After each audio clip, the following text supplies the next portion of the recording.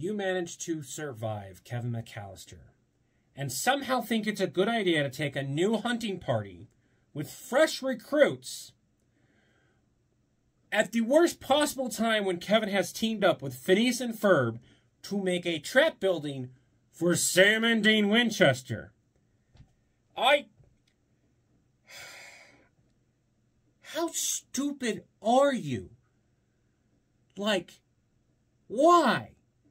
We have made you the perfectly engineered thing that you could actually survive periodically to create better, stronger, and faster hunters. And you choose, well, to be perfectly honest, you choose death willingly.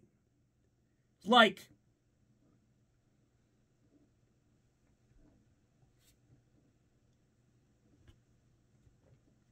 the sentence that you uttered is so stupid, I think my brain stopped working for a moment. If I had to rewind here,